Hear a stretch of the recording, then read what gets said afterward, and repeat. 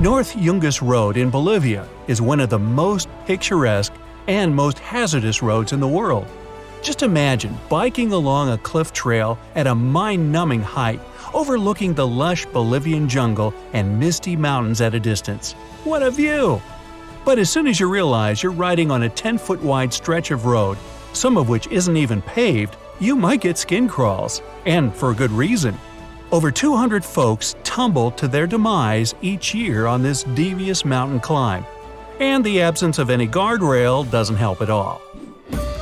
Now, if you're more into walking, consider the Hussaini Bridge in Pakistan. It's officially the most dangerous hanging bridge in the world, but hardly the only one in the country. It's a long and nerve-wracking traverse over Lake Borit, with many planks of the bridge missing and the whole construction creaking ominously in the wind. Still, the place has become a major tourist attraction, although the old and broken bridge visible nearby only adds to the impression that you're inevitably going to fall to a screaming end. Well, at least you can be thankful that the lake beneath is not Lake Natron in Tanzania.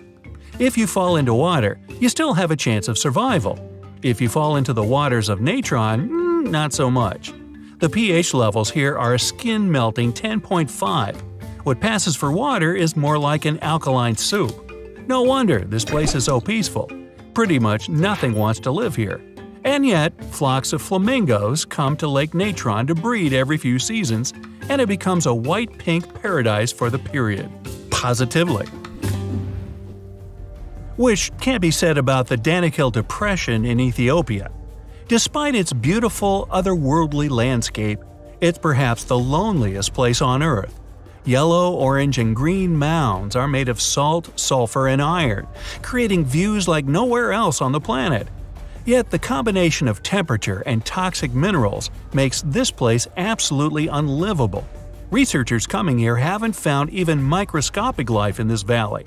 Really, like another planet. Beautiful and desolate. On the other hand, there's an island that's bubbling with life, yet still you don't want to be there. It's called Snake Island, and the name says it all. It's chock full of snakes. In fact, there are so many of them, especially the venomous varieties, that Brazil has forbidden access to the island to any and all visitors. But even if it wasn't closed off, not many would be brave enough to go to a place where a single step offshore could land you a venomous bite. Now, I'll bet that Fly Geyser in the middle of the Nevada desert was created partly because humans became jealous of that. This place had been just another bit of desert until 1916. People came here to drill a water well. They quickly saw the error of their ways, though. The water came out boiling hot and unfit for drinking. 50 years later, there was another attempt, but the same thing happened. We don't learn, do we? Anyway, hot water never stops spewing from under the ground, and today we have a massive geyser cluster colored in shades of red, orange, and yellow. Now, I say let's take a break from things that could bite, burn, or crush you, and take a walk in a serene forest. We're in Japan, and it's Sagano Bamboo Forest, a marvelous natural park where you can't help but hush your voice and just look. And listen too, because the sound of the wind in the bamboo trees is the first ever officially recognized soundscape. All the more surprising to find such a place just half an hour's ride from Kyoto, one of the busiest cities in the country. Take a deep breath of fresh air now. You're gonna need it. We're going underwater. Behold the Great Blue Hole, apparently named by Captain Obvious. It's one of the most beautiful places on the planet. Located off the coast of Belize, this giant sinkhole is a massive tourist attraction, especially popular among divers.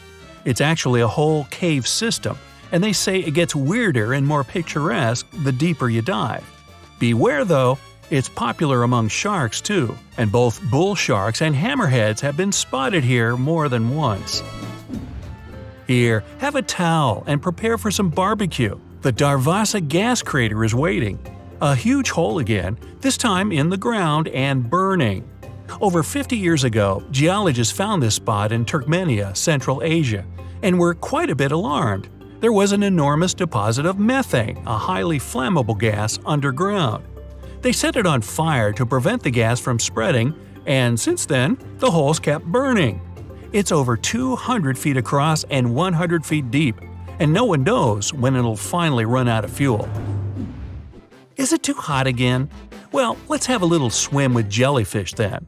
Jellyfish Lake on one of the rock islands in Palau is perfectly described by its name. In 2005, there were about 30 million of these creatures here. Although today only 700,000 of them remain, their number is growing, and tourists can actually swim with them.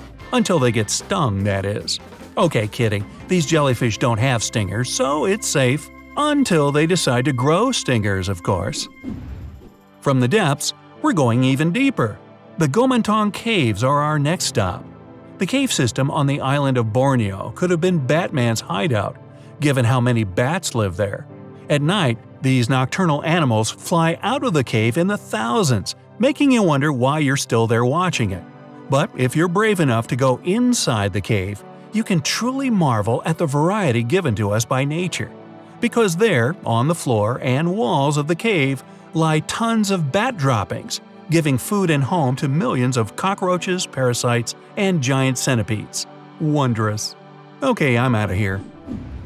Now, if you're as easy to get away as I am, here's a place to go: Madidi National Park in Bolivia. It's one of the largest protected areas in South America and is home to an immense variety of animals, birds, and insects. I could do without the mosquitoes, but it's still among the few places where you could see wild macaws, monkeys, capybaras, and dozens of other creatures. Still, it's better to be careful because wild animals aren't always happy to see you, and there are known cases of attacks on tourists. Ever wanted to feel like Frodo Baggins in Middle-earth? Here's your chance. In Iceland, there's a slumbering volcano named Þrígukageigur that welcomes guests to a tea party. Now, don't confuse this with another infamous Icelandic volcano, Eyjafjallajökull. Yeah, it's easy to mix them up, they sound so similar. Here, tourists are actually ushered down into the volcano and spend close to an hour inside, looking at the magmatic landscape.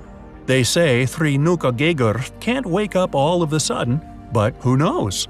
Don't forget to bring the Ring of Power just in case. From the lowest dungeon to the highest peak, and here we are at Mount Hua in China. It's called the most dangerous hike in the world for a reason. It's high, it's crazy scary, and it's a hike. At the height of 7,000 feet, which already makes me reconsider, there are several wooden planks nailed to the sheer wall of the mountain. When you get to the start of the hike, you put on safety gear and realize there's no turning back. You have to walk all the way. And then back. But if you're lucky, you'll see a crowd of hundreds of tourists and decide not to spend hours waiting for your turn. Finally, to really creep you out, I'm taking you to Pripyat in Ukraine.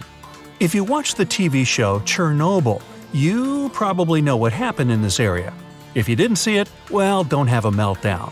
Much of the town is still off-limits for visitors, but there are already guided tours around the place. As haunting as it is, the landscape has some magnetic force. The silence makes you keep as quiet as you can. Also, you can see with your own eyes what happens when people abandon a whole city. Nature takes back what once belonged to it. Creeping vines along the walls and lampposts, trees and bushes sprouting from under concrete. And the main attraction in this desolate place is the rusty old Ferris wheel. That sure shivers my timbers.